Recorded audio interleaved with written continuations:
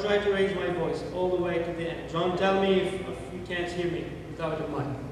Well, since I was a kid, I always looked for the tough questions in the Bible. Who were the giants in the Bible? Who were, this group of people, and these tough questions that usually as a teenager you would ask. But one thing that was very interesting for me was a statement given by God about a man. And we're going to read, and we're going to get to this statement in a second here. So my reading today is from 1 Samuel chapter 13. 1 Samuel chapter 13 tells us about the Philistines who had, of course, they were at war with the Israelites. And as they were at war with the Israelites, they were always planning attacks and fights and battles wherever they could.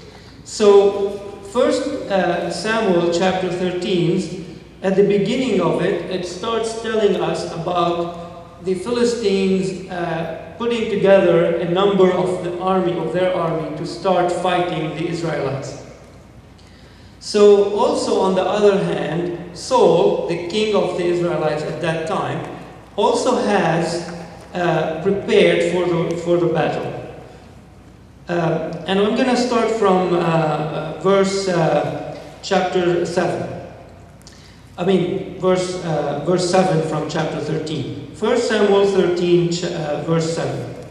Meanwhile, Saul stayed at Gilgal, and his men were trembling with fear.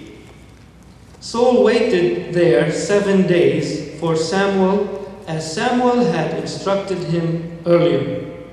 But Samuel still didn't come. Saul realized that his troops were rapidly slipping away. So he demanded, "Bring me the burnt offering and the peace offerings." And Saul sacrificed the burnt offering himself. Just as Saul was finishing with the burnt offering, Samuel arrived. Saul went out to meet and welcome him.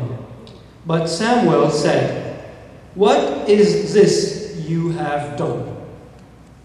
Saul replied, "I saw my men scattering from me, and you didn't arrive when you said you would. And the Philistines are at Michmash ready for battle." So I said, "The Philistines are ready to march against us at Gilgal, and I haven't even asked for the Lord's help. So I felt compelled to offer the burnt offering myself before you came." "How foolish," Samuel exclaimed. "You have not kept the command the Lord your God gave you. Had you kept it, the Lord would have established your kingdom over Israel forever. But now your kingdom must end, for the Lord has sought out a man after his own heart. The Lord has already appointed him to be the leader of his people, because you have not kept the Lord's command." This is the story, and the verse number 14 is the statement that always grabbed my attention since I was a teenager. A God, the big God, God of the universe, talking about a man and complimenting him and saying, "He is a man after my own heart." This was probably one of the most fascinating questions that I asked and that got my attention in the Bible. All the other stuff, how did the flood happen? How did it cover the whole world? All these tough questions you might ask are really hard questions, and we all want answers for them. We want to understand them. But this was one of the main stuff. You look at it and it's looks simple. But actually, it is a little deeper than that. because when God says about a human being, that this human being, this person is after my own heart, that's not easy. So since I was a teenager, I wanted to understand, how can someone be a man after God's own heart? So I wanted to actually look into that. But to understand this well, we need to understand the context that this verse or this statement by God came into existence. Because it came into this situation when actually God was talking to Saul. He wasn't talking to the person who was after his heart yet, but he was talking to Saul. So, to know who was that person, we need to jump to chapter 16. And that is when the Lord told Samuel that David is going to be the second king after Saul. So basically this statement was meant about David. God was talking here to Saul about David, because he said God found a man after his own heart, and he will establish his kingdom forever. So he was talking about David, and in chapter 16 we see Samuel going to Jesse's house and anointing David to be that king who will be loyal to the Lord. Because after my own heart also means being loyal. So, in order to understand what does that exactly phrase mean, after God's own heart, we need to understand a little bit about the life of Saul and a little bit about the life of David, and to see why God moved from Saul to David and saying this statement. So we need to a little bit look into Saul's life, or some incidents, especially the incident that happened in here, which caused God to say that.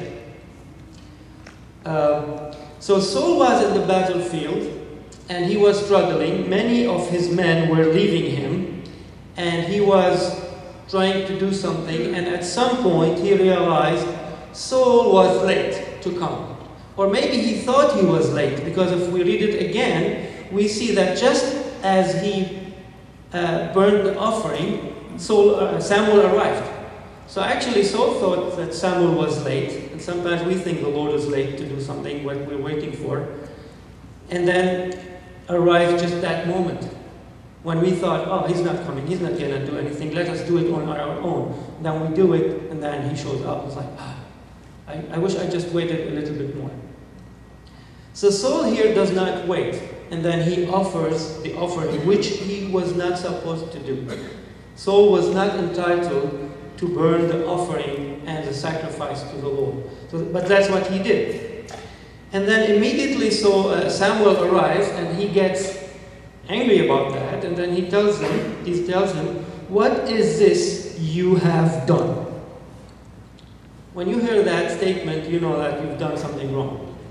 And I think Saul realized it too. But immediately Saul gives Samuel the reason he had to do that. Basically, he was afraid, my people, my army is leaving, I'm going to be on my own. I just felt afraid, and I felt compelled to do that. So he started the offering by himself, and then gave that as an excuse to Samuel. We see in here that Saul was more concerned about his men, his fellow men, his friends, the army that was around him, more than waiting for what the Lord has for him. And he was in a rush, in a hurry to do things faster. I talk to myself, because this is sometimes me. And that's when the Lord speaks to me about things, it's always me first. And then we see that King Saul, as the king of Israel, should have known better and shouldn't be afraid when the numbers are small. Because he is the first king of Israel.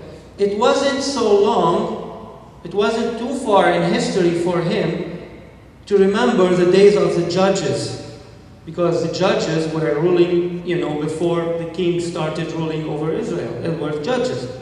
And he should have remembered that Gideon only needed 300 men to fight a huge army, because God gave him the power to do so. So Saul, as king, if he knew God's word well, if he knew his history well, he wouldn't have been terrified like his men. He would have encouraged them and told them, hey, we've done it before with 300 men against thousands of men in a different army.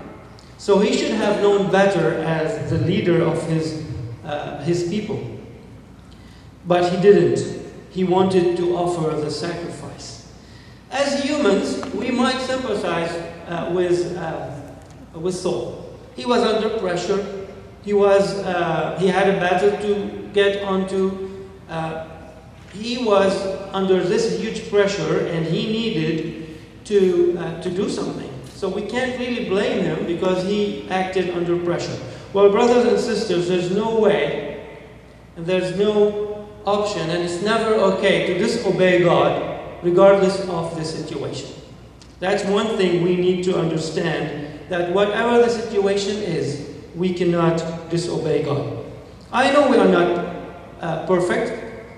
I know we all fall, but we'll get to that in a minute. So, and you need to remember something. We cannot read the whole section of the story because it's a long one. But in chapter 14, Jonathan, Saul's son, takes a few of the people, a few of the army, and actually wins a battle over a big number of people, because he seeks God's face and he prays and he asks for a sign, and when he is given the sign, he actually goes and conquers them with a few number. So Saul doesn't have any excuse to disobey God, because we see his son just did it after that in the same battle. So, but if that was the situation, and we might as humans say, okay, you know what, Saul had a situation, he was under pressure, he was in this situation. If we jump to 1 Samuel chapter 15, we see Saul there doing something else. And I'm going to read from 1 Samuel chapter 15. I'm going to start as also at verse 7. In chapter 15, the Lord asked Samuel, the prophet, to go and tell King Saul that for God, it's time for the condemnation of the Amalekites. Because in the past, in their history, the Amalekites gave the Israelite people hard time when they moved away from Egypt. As they left Egypt, the Amalekites gave them a very hard time. They killed many of them, and they were at war with them. So now God remembered the sin of the Amalekites, and he wanted to use Saul for their condemnation. So he sent Saul, and he tells him clearly, destroy the Amalekites. And he says to him these words. He says, this is what the Lord of heaven's armies has declared. I have decided to settle accounts with the nation of Amalek for opposing Israel when they came from Egypt. Now go and completely destroy the entire Amalekite nation. Men, women, children, babies, cattle, sheep, goats, camels, and donkeys. And then Saul goes out to do that, and he prepares his army. And then verse 7 says, then Saul slaughtered the Amalekites from Havilah all the way to Shur, east of Egypt. He captured Agag, the Amalekite king, but completely destroyed everyone else. Saul and his men spared Agag's life and kept the best of the sheep and goats, the cattle, the fat cows, and the lamb, everything in fact that appealed to them. They destroyed only what was worthless or of poor quality. So God told him to destroy everything completely. And then we see Saul here not doing exactly what God told him. He kept the king Agag, and then he also allowed his people to keep the goats and the cattle, and they only destroyed what was worthless. It's already junk, so they just got rid of it. But that's not what God told him. Early the next morning, so God tells Samuel, Saul messed up. Go talk to him about this. And God gave Samuel a message for Saul. So early the next morning, Samuel went to find Saul. Someone told him, Saul went to the town of Carmel to set up a monument to himself. Then he went on to Gilgal. Well, in this we can see definitely a pride issue with Saul. The problem with Saul here was that he actually wanted to build a monument to himself. Just takes away all the glory of God. Because in the days, we don't see the people of God, the Israelites, throughout the history, putting monuments for themselves. Every time they put something, it was a reminder of God's power and help for them. And Saul now is putting a monument for himself. So that's the first sign of the pride issue. And then when Samuel tells Saul about his problem, Saul starts to give him excuses. Well, the people wanted to keep the cattle. They thought they were good, so we wanted to keep them. And we are going to offer them to the Lord. It's a burnt offering. We kept them so that we offer them to the Lord. And we can see Saul starting to give God, through Samuel, of course, excuses. Well, we're going to do this for you, Lord. We're going to do that. We're going to do this. And then at some point, Samuel also gives Saul the word of the Lord. He tells him, what is more pleasing to the Lord? Your burnt offering and sacrifices, or your obedience to his voice? Listen, obedience is better than sacrifice. And then he keeps telling Saul that the Lord rejected him at this point to be the king of Israel. So if we thought at the first incident that Saul had, maybe he did what he did under pressure, in this situation with the Amalekites, he was not under pressure. He was victorious. He was there and he didn't obey God, not because he was under pressure. He was a winning person here. Actually, keeping the king of the defeated enemy alive is a pride issue in itself, because in their days, the king who was triumphant would naturally bring the losing king, the defeated king, and would take him on his chariot as captive, and would go and show off that I won over this guy. And that's what actually Saul was doing, because he went to the Carmel city to build a monument for himself, and he went to Gilgal. So he was having a tour, a show-off tour. This is what I've done, this is what I've done, and everybody was looking at it. And again, he was not willing to wait for Samuel. He wasn't willing to wait for the person to offer the sacrifice. And he thought, you know what? We're going to build this altar ourselves, and we're going to use the items that we got from the Amalekites to offer to the Lord. And in this situation, we see clearly that Saul was not under pressure to disobey God. He was simply not willing to obey God. So we need to think of that and keep it in mind as we move on in the story.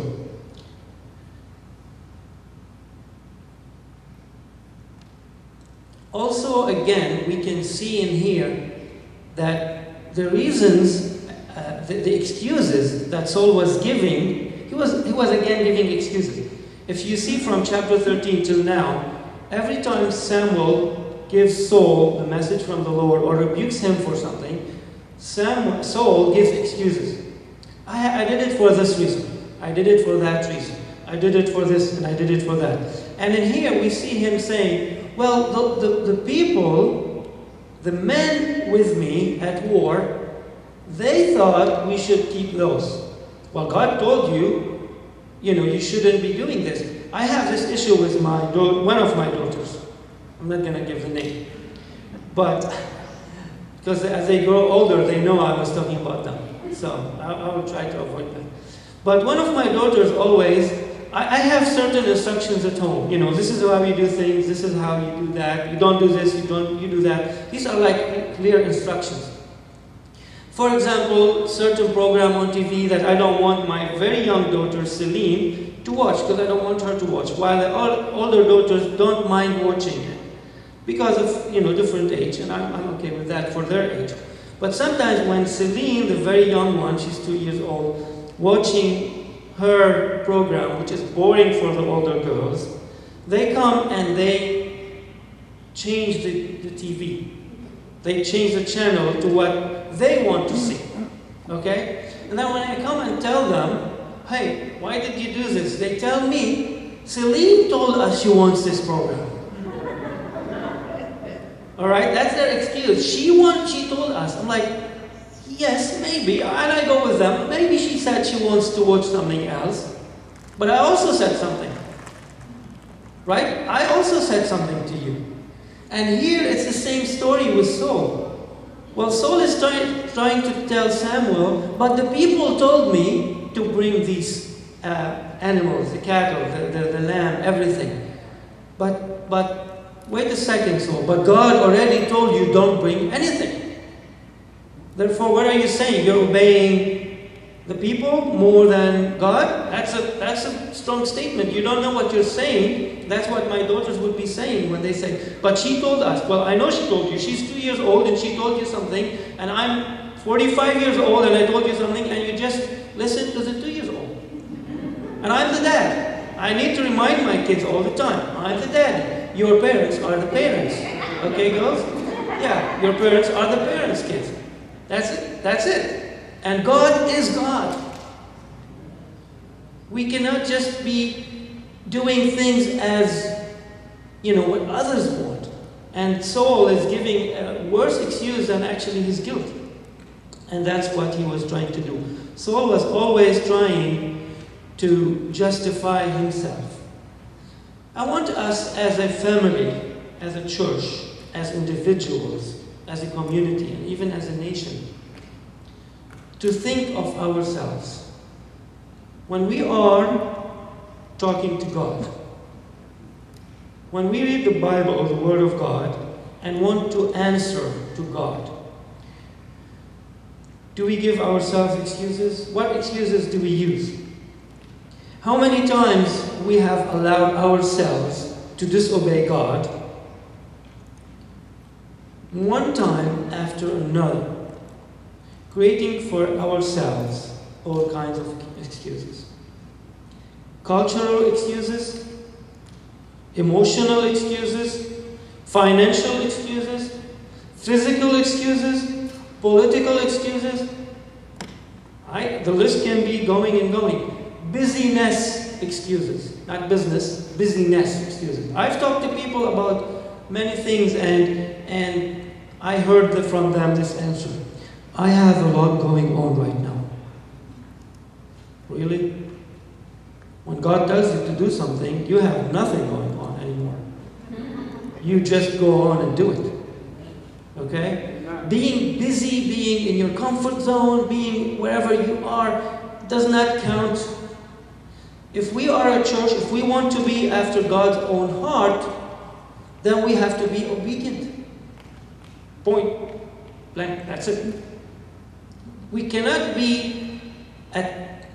come to the church, not just here, everywhere. The church is not a club. The church is not a gathering. It is a beautiful gathering of God's family, but God is the parent. And we need to remember that. It's not what Celine wants. It's what the parent wants. And we need to keep that in mind. Again, I'm not saying we're perfect, and we're actually going to move on to see the life of the person that God said about a man after my own heart, which is David. If we jump to 2 Samuel, that's another book, 2 Samuel chapter 11. It's a long story. I'm not going to read the whole thing, but I'm going to read some of it as we go through. But that's when that story, 2 Samuel chapter 11, that is when actually King David was in his palace, and it's the story with Bathsheba. But it says this. I'm going to read it actually, starting from chapter 11. Actually, starting from the beginning of the chapter. It's chapter 11, verse 1. In the spring of the year, when kings normally go out to war, David sent Joab and the Israelite army to fight the Ammonites. They destroyed the Ammonites' army and laid siege to the city of Rabbah. However, David stayed behind in Jerusalem. It's very dangerous when the leader stays behind. Late one afternoon, after his midday rest, David got out of bed and was walking on the roof of the palace. As he looked out over the city, he noticed a woman of unusual beauty taking a bath. He sent someone to find out who she was. And he was told, "She is Bathsheba, the daughter of Eliam, and the wife of Uriah the Hittite." Then David sent messengers to get her. And when she came to the palace, he slept with her. She had just completed the purification rites after having her menstrual period. Then she returned home. Later, when Bathsheba discovered that she was pregnant, she sent David a message saying, "I'm pregnant." It's a long story, but what happens is Uriah, Bathsheba's husband, was in a battle. He was at war. And then David, realizing what happened, he wanted to go cover up for the situation because now the wife is pregnant. He called for Uriah to come from war, and he sent him home. Now Uriah is a soldier, and he is ready to always be in the battle. He refuses to go to his home, and he stays at the doors of the palace of his king, David. And then David realized that the second morning, he's like, he didn't go home. This cover-up is not working. I need to do something. Then he calls him again. He's like, why didn't you go home? You need to be in your house because, you just came back from war. You need to go and rest and be with your wife. And then Uriah says, oh no, I can't do that. My fellow soldiers are in the battlefield. And the battle is going and it's raging. And how can I do that? How can I go home and relax and be with my wife? He uses the term wine and dine. I can't do that while my people, my soldiers are fighting. That shows us a little bit of distinguish here between a soldier who's ready to fight and a king who was supposed to be fighting, because it was, as we read, in the spring of the year when kings normally go out to war. So we see that this man, Uriah, he doesn't want to go home. He wants to go back to the battlefield. So for 2 nights, 3 nights, he stays at the palace doors where King David lives, because he wants to be alert in case he is needed. He will immediately jump to meet the need. That's what was Uriah like. But David wasn't like that. This David, King David, is a person God said earlier, this is a man after my own heart. Let's look at these few weeks of his situation. From the moment he was supposed to be at war and he wasn't, he was on the roof of his house and he saw Bathsheba and he did all of that. David, I'm just going to summarize a little bit what happened. David as king was supposed to be where kings should be at that time. He was supposed to be in the battlefield, but he wasn't. Instead, he was in his palace, relaxing, having a nap, because he woke up in the afternoon and then went up to the roof. So he had a good mood. He was in his comfort zone, where he shouldn't be. While he was home as a king and leader for his people, you would expect him to be praying for the people in the battlefield. But he was not. He was walking on the roof.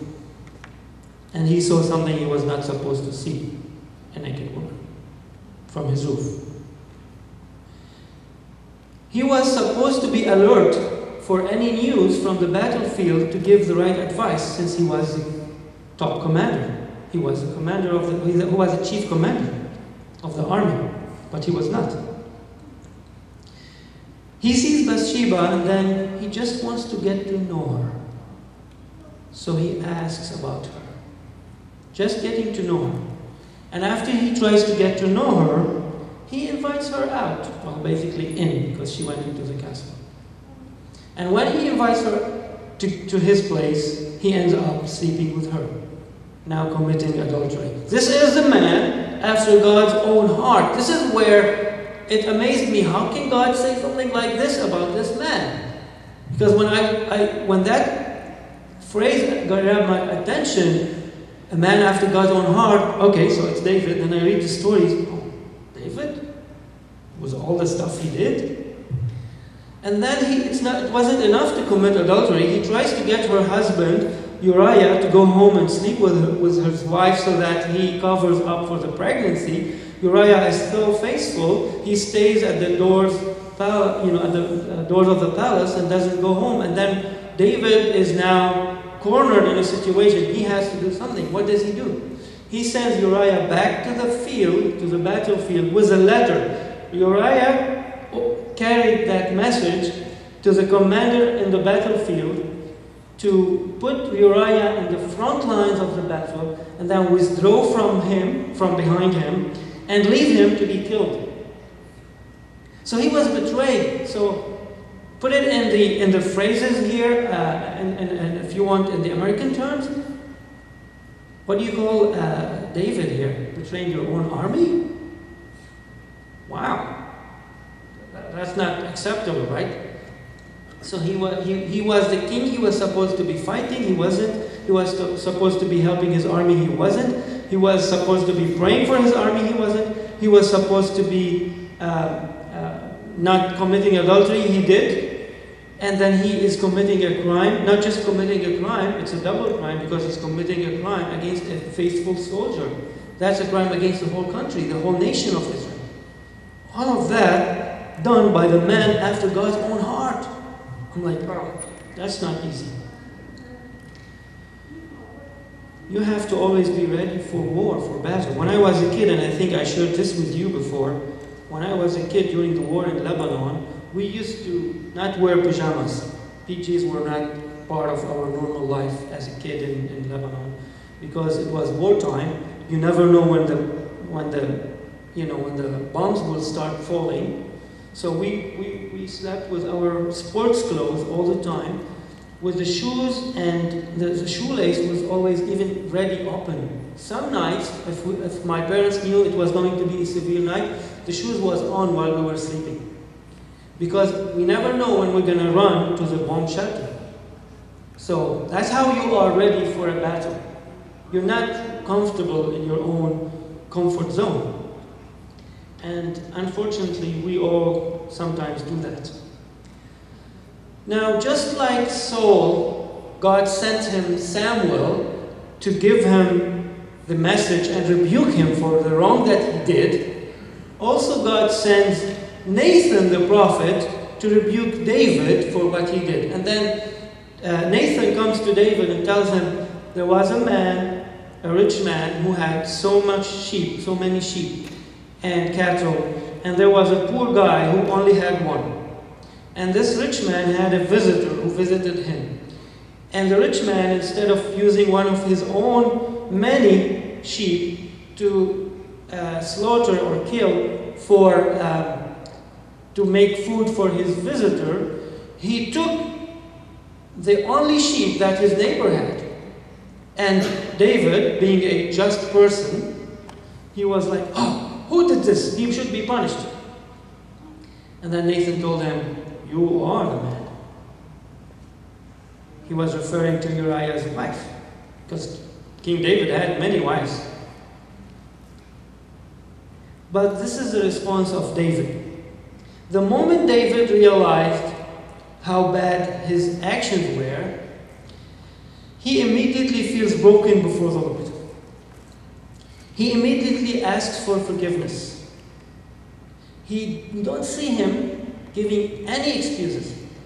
Actually, later on, if you want to read Psalm 151, that's what he wrote about asking for forgiveness. He simply repented. When I thought about this, David's request for repentance, David's request for forgiveness was very genuine. He was really sorry. He felt it sincerely in his heart. He had to pay consequences because the child that Bathsheba was pregnant with died. But then God gave King David another son from Bathsheba, and that's King Solomon. Okay, so God gave him there was a consequence for what he did, but he didn't take his kingdom forever like he did with Saul. The reason is, David, once he realized his mistake, his problem, he immediately confessed. He immediately came back to the Lord. He immediately asked for mercy. This is what is a man after one's heart is. I'm not saying we are going to be perfect. That doesn't mean, being after God's own heart doesn't mean we are perfect. It's we are humble enough to say, Lord, I disobeyed you. I'm sorry, sincerely. If you really, it's very beautiful and clearly you can see it. If you go back to see Saul's reaction when Samuel rebuked him, he was trying to get by. He said sorry. You know that Saul did say sorry? He asked for forgiveness. But if you read these Bible verses, Saul was trying to say, okay, I did something wrong. Come now and finish the offering with me. Finish doing the sacrifice. Another time he's like, and then Samuel was so angry, he's like, no, I'm not going with you. He's like, come on, do it because of the people. Again. He's not really concerned about this relationship, he was concerned about this relationship. So he was like, come on, so Samuel, don't embarrass me now, in front of my elders, in front of my people, in front of this, in front of that. That's what this is a statement he says. Saul says to Samuel. He's like, come on, just finish the offering with me so I don't, be embarrassed now. Then, even Samuel tries not to go. And then as Samuel tries to leave, by force, Saul tries to grab him. And he actually tore his gown, his cover. And that's when Samuel turns and says, just as you tore this, the Lord will tear your kingdom from you. So we see Saul asking for forgiveness, because if you read it, don't be mistaken. So Saul also asked for forgiveness. No. He asked for forgiveness just to get by. And God knows the intentions. And we see David really feeling sorry and asking for forgiveness. As a church, as a nation, as people, as individuals, what are the things that God is asking us to do that we are not doing? As individuals, and then collectively as a church. I want us to remember also one thing before we get to prayer here. Sometimes sin is not doing something we shouldn't do. Sometimes sin is not doing what we should do. Because James chapter 4 verse 17 says, so whoever knows what is good to do and does not do it is guilty of sin. So sometimes we think that, oh, you know what? I'm not doing sin. I'm not doing this wrong. But we forget that it is sin if we're not doing what is right. It's not enough not to do what is wrong. It's good not to do what is wrong. We don't want to do what is wrong. But on the other hand, we want to make sure we are obeying God and doing what is required. So maybe this is a good time for us as a church, because we are all kings and we are all priests in the kingdom of Jesus Christ. Therefore, the responsibility that David had on his shoulders is not any less than the responsibility we have on our shoulders.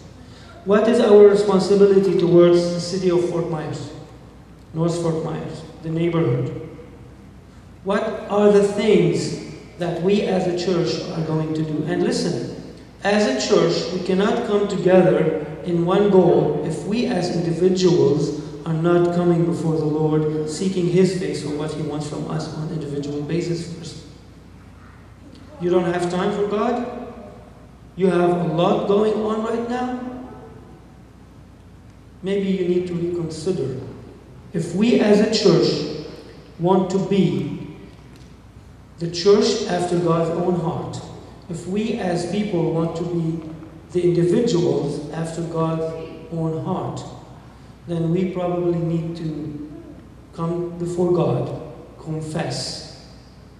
Not give excuses like Saul, but confess like David and ask for forgiveness and move on to do something. Because if you keep going through the story, David gets up and he is called by the army commander on the battlefield, and they were winning. He could have said, I don't have to go because they are doing well. They were doing well in the battlefield. But he gets up and he goes and joins them. And the commander tells him, hey, we're winning. If I finish it, it's going to be on my record that I finished this city and we conquered. But because you are the king, I want you to join me and be part of the conquering. And then David gets up and he goes to the field and he takes the city. And then until now we know that David took the city. God wants to give you a higher position. God wants you to be lifted up. But we need to be obedient first to Him, because that's what lifts Him up. And when He is lifted, He lifts everybody up. Amen. Let's bow our heads to pray.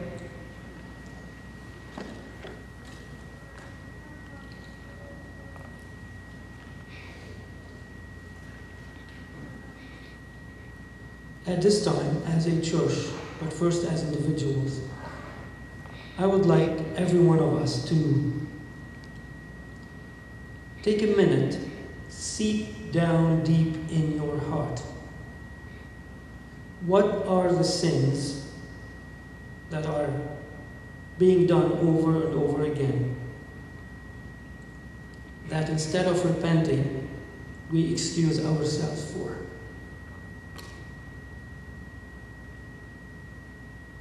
Let us search down into our hearts. Let the Holy Spirit, just like the prophets were sent by God to point out the sins in the king's lives, we as God's kings and priests have the Holy Spirit to point out the sins in our life. And again, when I say sins, it's not about something wrong you're doing only, but it's something that you need to do that you're not doing yet. Let the Lord shine with His Holy Spirit on your heart, on our hearts, so that we know what we should be doing. And if we do that as individuals, that will be us collectively as a church as well.